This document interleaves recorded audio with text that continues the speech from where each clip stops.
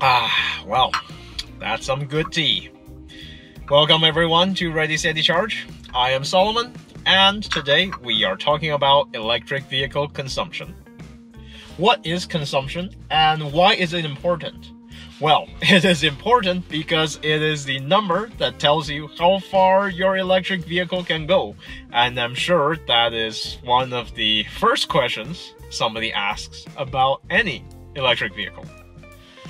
Simply put, consumption is the measurement of how much energy does it take to drive a certain distance. This is usually measured in two conventional ways. The first way is measured in kilometers per kilowatt hour, which means how many kilometers can you drive off of 1 kilowatt hour of energy. The other way to measure it is usually a kilowatt hour per 100 kilometer. And what that is trying to measure is if you drive 100 kilometers, how many kilowatt hours of energy do you use? In the first part of the video, I am going to talk about the more qualitative side of consumption, which is what factors affect your consumption. In the second part, I am going to talk about some calculations, so the math stuff. Now, the first factor which affects consumption is something you might not even have thought about. Well, it's the size of your vehicle. So the Hyundai Kona electric here is a small crossover, which means the weight is somewhat lighter and also the aerodynamics is quite good. Now, if you imagine this vehicle becoming bigger, heavier, or even boxier, there's more drag, so aerodynamic will become worse. If it's heavier, it'll take more energy to move. Something that's like a big SUV or a boxy van, of course, the consumption wouldn't be as good. And the second significant factor which affects consumption is something you probably have already heard about. Well, take a look around. It's winter and boy is it cold. And of course, the second factor is temperature. The lower the temperature, the higher your consumption.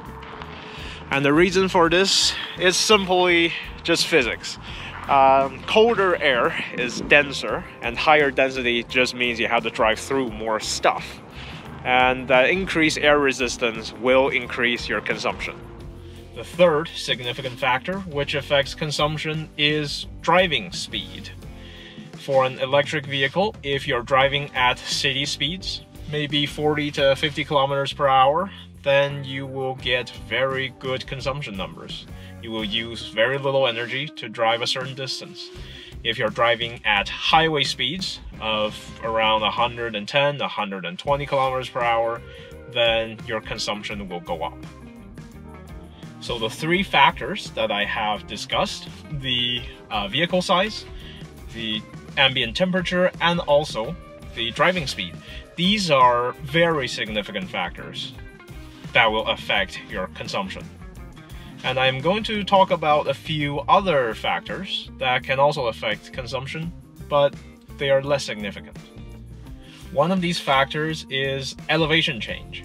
If you're driving uphill, it should be quite obvious that you're going to use more energy.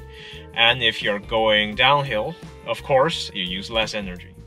Wind direction is also something that will change your consumption. If you're driving into a headwind, of course, you're going to use more energy to overcome the wind. If you're driving with tailwind, well, you're lucky. That means the wind is actually pushing you along. Depending on what the direction of the wind is, your consumption can increase or decrease. And you have to take into account road condition. If the road is slippery, either with rain or snow or ice, that is also going to increase your consumption compared to dry tarmac. For my personal driving habits, I do not have to take all these factors into account on a day-to-day basis. Where it makes a difference is where you're driving in a place with very little charging infrastructure and you're relying on every last drop of juice you have in your battery to get there. This is where all those small factors can make a difference. I'll give you an example of when these small factors seem to make a big difference. Say you're almost at your destination, you got 10 kilometers left, and you have just enough battery to get there. So you look at your consumption number based on what you get for 10 kilometers of driving on flat ground. If on your journey, this last 10 kilometers happen to be uphill, well, you're probably not going to get there. If these last 10 kilometers are going downhill, well, you'll get there with a little bit of battery to spare. So you see how all these small factors make a really big difference in the situation where you have just enough battery to get to where you want to go. And you may ask, well, how do I know what the consumption of my vehicle is like? Now, part of it is experience. If you already have an electric vehicle, pay attention to what your consumption is like throughout different driving conditions, under different temperatures, different speeds, so that you know what to expect when you're doing a certain trip.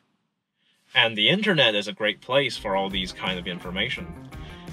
On YouTube or on forums, most electric vehicles had their consumptions recorded by someone somewhere, and you can watch some of these videos, look at some of these forum posts, and find out what your consumption is likely to be under different types of conditions. Now, at least for myself, especially driving on long trips, I like to leave about 20% battery as buffer, so that if I encounter unexpected conditions that increases my consumption, I don't risk running out before I get to my destination.